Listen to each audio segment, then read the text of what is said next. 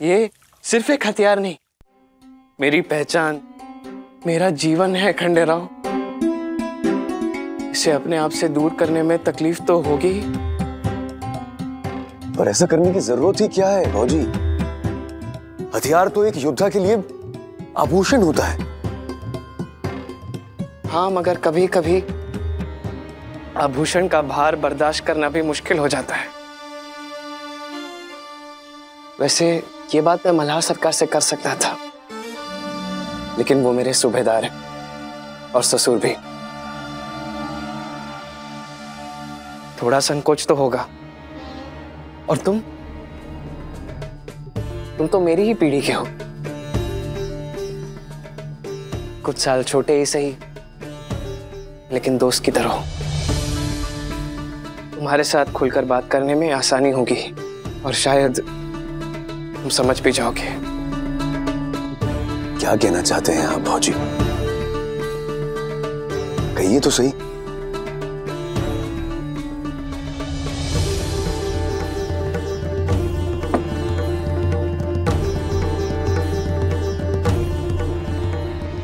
मैं मानता हूं खंडेराव, मेरे बाबा ने बहुत बड़ी गलती की है, और उसकी सजा मुझे क्यों और कब तक?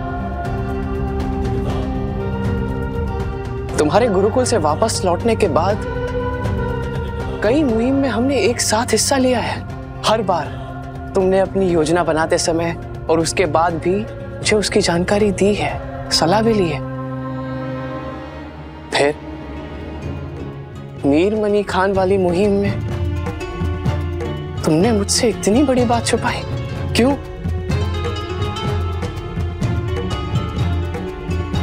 इतना तो मैं जानता था कि मेरे बाबा की भूल का असर मुझ पर जरूर पड़ेगा,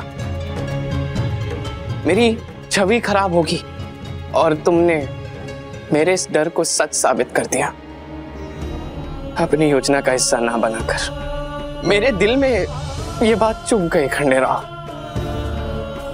रात भर नहीं सो पाया, यही सोचता रहा कि जब भरोसा ही नहीं तो साथ में काम करने का कोई मतलब नहीं। फिर मैंने तय किया, अपनी तलवार को तुम्हारे पैरों के पास रखकर कह दूंगा, मुझे इस जिम्मेदारी से मुक्त कर दो। भौजी, ये आप ऐसा क्यों कह रहे हैं? आप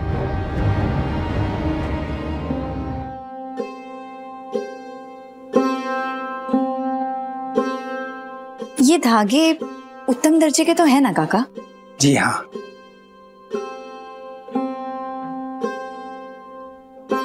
पहले दिन के हिसाब से काम बहुत अच्छा हुआ। जैसे जैसे इन बहनों का हाथ बैठ जाएगा, काम और भी अच्छा होगा। जी धन्यवाद।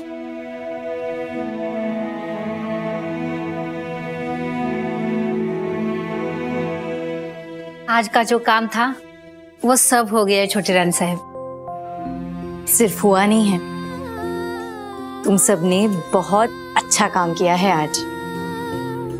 यहाँ के बने हुए लुगड़ दूसरे राज्यों में तो बिकेंगे ही, पर मैं अभी कह रही हूँ आप सबसे, अपनी सासूबाई के लिए भी कुछ साड़ियाँ खरीदनी है मुझे, आप सबके हाथों की बुनी हुई। हमारे हाथ का बना लुगड़ा पहनेंगी रानी साहब? हमारे तो भाग्य खुल गए।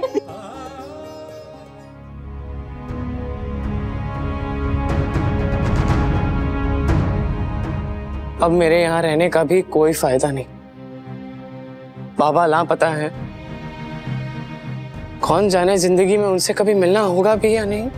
बाबा पर लगा आरोप साबित होने के बाद भी मैं यहाँ रुका रहा, उसकी एक वजह है,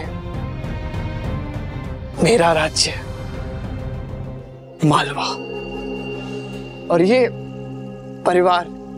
फिर अंदर ही अंदर यही सोचता रहा कि पिता के लगाए हुए दाग को मैं अपनी ईमानदारी और राज्य प्रेम से मिटा दूंगा, लेकिन एक चोर के बेटे को चोर ही समझती है ये दुनिया। ऐसी बात नहीं है भौजी। मेरा यहां से चले जाना ही बेहतर होगा।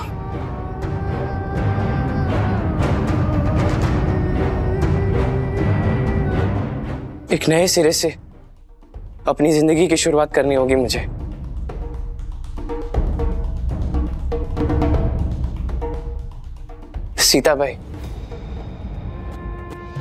सीताबाई को मनाना बहुत मुश्किल होगा। अपने आई बाबा भाई से दूर जाकर खुश तो रहेगी नहीं वो, पर मैं समझा दूंगा उसे। ऐसा मत कीजिएगा भाऊजी। सीता ताई अगर यहां से दूर चली गई तो भाऊजी मजली आई साहब बहुत दुखी हो जाएंगे। वो सहन नहीं कर पाएंगी अपनी बेटी का दूर जाना। मजली आई साहब बहुत प्यार करती हैं ताई से और आपका भी बहुत सम्मान करती हैं वो। तकलीफ तो बाबा साहब को भी बहुत होगी। और सम्मान के साथ साथ विश्वास की भी जरूरत होती है खंडेराव।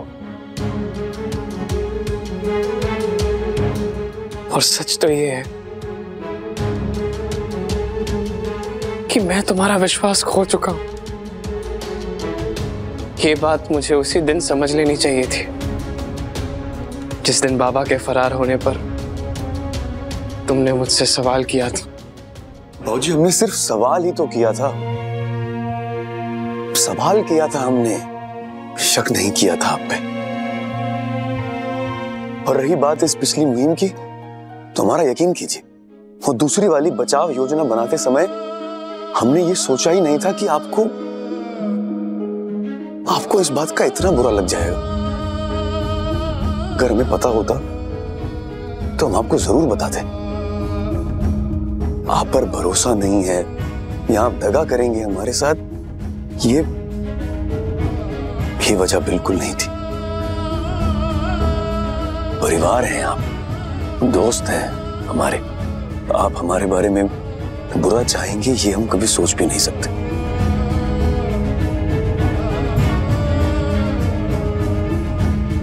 क्या वाकई तुम मुझे अब भी अपना दोस्त, अपना भला चाहने वाला मानते हो?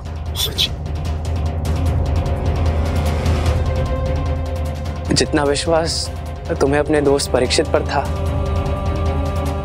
मुझ पे कर पाओगे? अब आप सब अपने अपने घर जाइए। जाइए, आप सभी के पति आए हैं लेने।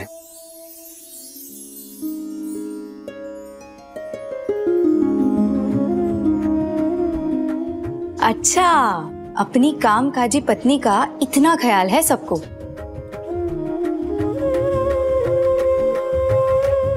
साथ ले जाना तो सिर्फ बहाना है। सच बात तो ये है कि इतने घंटे की दूरी भी सहन नहीं हुई है उनसे। सही कह रही हूँ ना? छोटी रानी, आप भी ना।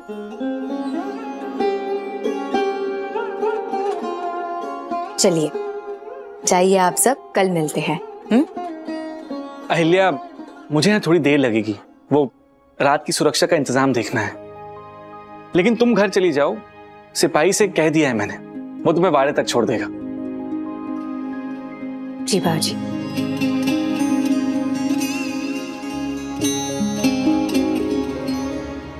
अच्छा लगा सुनकर। युवराज हो तुम, भविष्य में राजा बनकर मालवा पर राज करोगे। मेरे बाबा बरसों से मल्हार सरकार का बायां हाथ बनकर उनका साथ देते रहे, लेकिन उनके भरोसे का मान नहीं रख पाए। मैं वादा करता हूं, तुम्हारे भरोसे को किसी भी कीमत पर नहीं टूटने दूंगा मैं। जब तुम इस राज्य की बागडोर संभालोगे तो तुम्हारे जीवन की उस नई शुरुआत में मैं तुम्हारे साथ रहूंगा, तुम्हारा बायां हाथ बनकर। अगर तुमने मौका दिया तो। जरूर भौजी, मालवा के राज दरबार में और हमारे जीवन में आपकी जगह हमेशा खास ही रहेगी।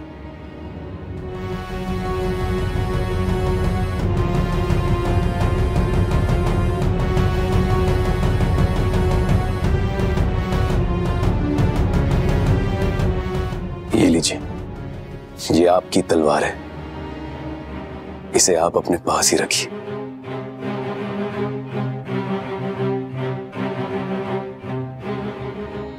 तुमने जो कहा मन से कहा ना खंडेराव, कहीं सिर्फ मेरा मन रखने के लिए तो नहीं, क्योंकि बाद में मुझे पता चला कि राजपाट से संबंधित सेना और प्रशासन से जुड़ी कोई भी बात मुझसे छुपाई गई हो तो उससे बड़ा अपमान नहीं हो सकता मेरा। बिल्कुल नहीं बाबूजी, हम आपसे वादा करते हैं आज के बाद फिर ऐसा कभी नहीं होगा। सेना और राज प्रशासन से जुड़ी हर बात, हर तथ्य जिसकी जानकारी आपको होनी चाहिए, हम आपसे कभी नहीं छुपाएंगे। अब एक वचन मैं तुम्हें देना चाहता हूं, आज के बाद तुम्हारा सबसे अच्छा और वफादार साथी बनकर दिखाऊंगा। कोई शिकायत नहीं होगी तुम्हें मुझसे, बल्कि नाज करोगे अपने भाऊजी पर।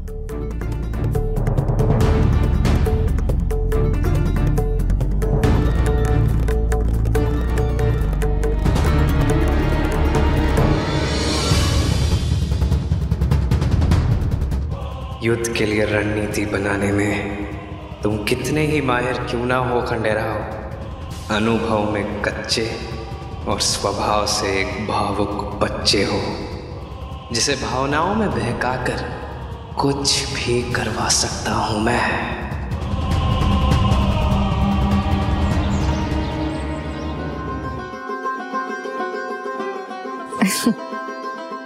कल मिलते हैं।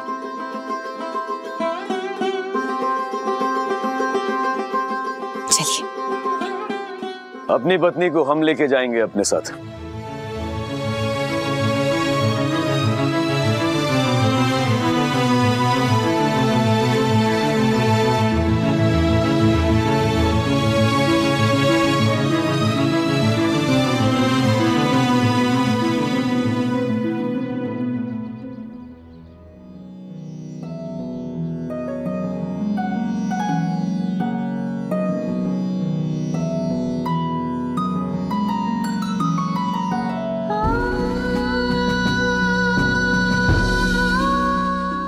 अब बताओ छोटी रानी, किससे सहन नहीं हुआ?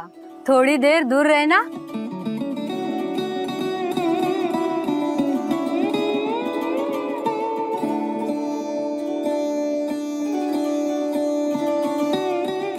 क्या था वो? क्या? उसने जो कहा अभी।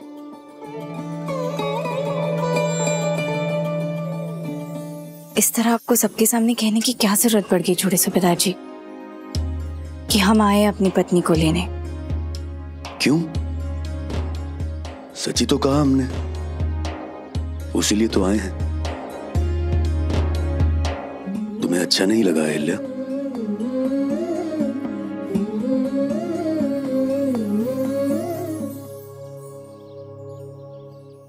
सारा तो सोचना चाहिए था ना छोटे सूबेदार जी, यहाँ कितने लोग हैं आसपास, और कार्यशाला के अंदर तो खोजी भाजी भी है।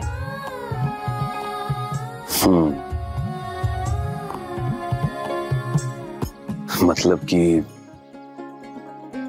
अच्छा नहीं लगा आपको? ठीक है, तो हम चले जाते हैं।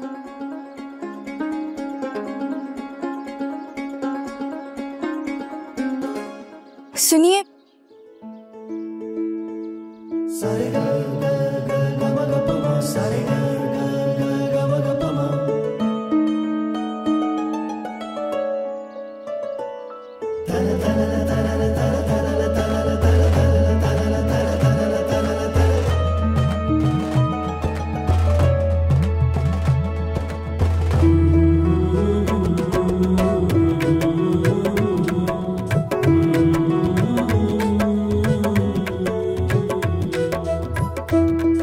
बहुत अच्छा लगा मुझे आपको यहाँ देखकर। अब आप रोज आएंगे ना मुझे लेने? रोज? इतना अच्छा लगा तुम्हें महाराना?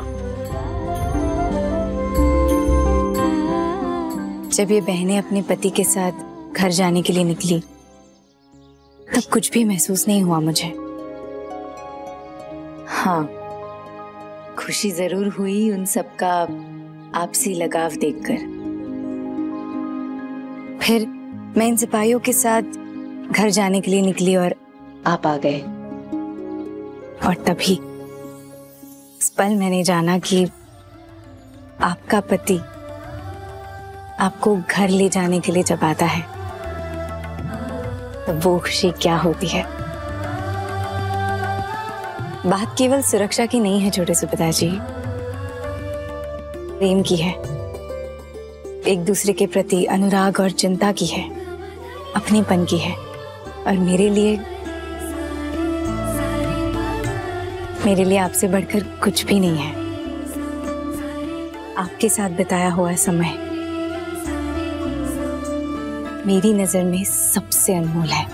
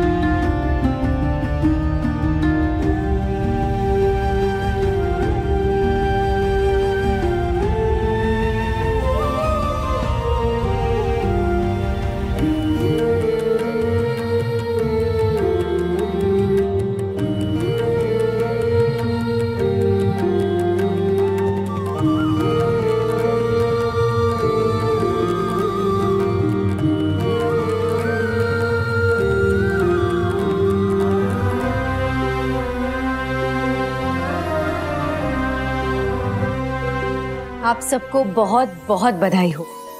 राजपुताना से जो साड़ियों की मांग आई थी हमारे पास, कल तैयार साड़ियाँ रवाना कर देंगे हम। इसका मतलब हमारे वस्त्रोद्योग का पहला सामान पहली बार ग्राहक को भेजा जाएगा।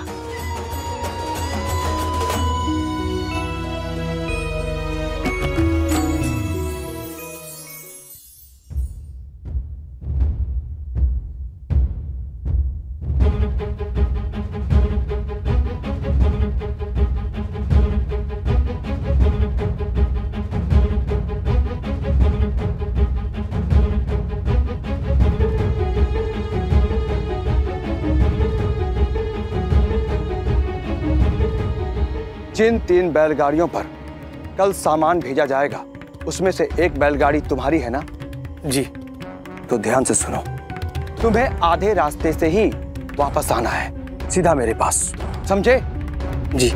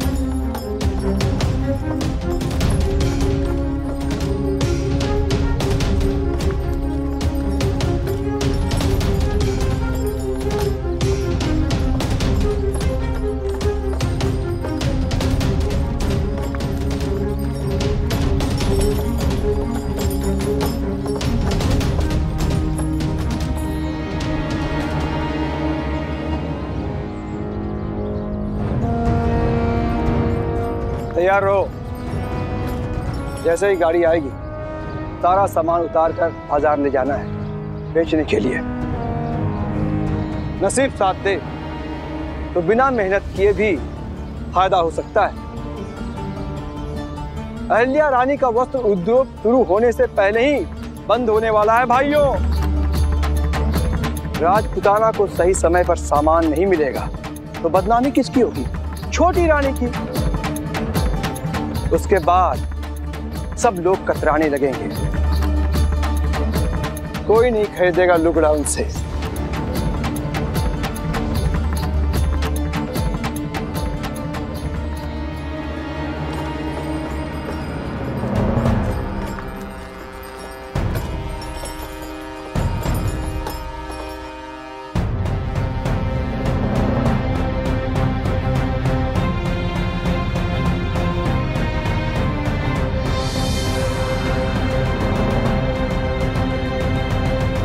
समझदार हो, जैसा मैंने कहा था वैसा ही तुमने किया। ये लोग साड़ी उतार लें, उसके बाद तुम अपनी गाड़ी लेकर गायब हो जाना मालवा राज्य से, ठीक है?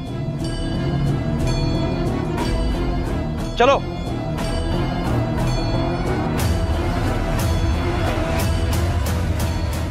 कहाँ जाओ साहेब?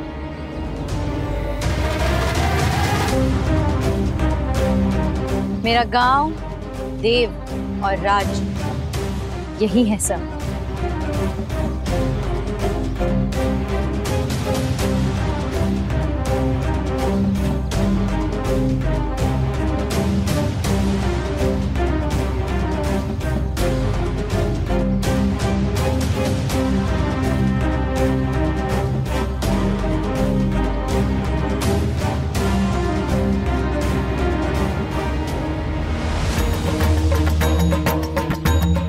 छोटी रानी,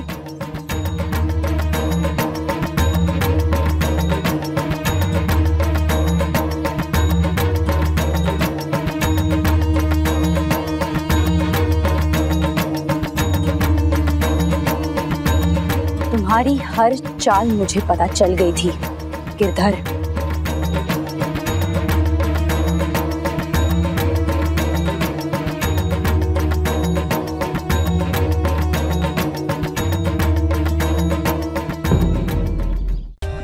For more updates, subscribe to our channel, click the show links and enjoy watching the videos.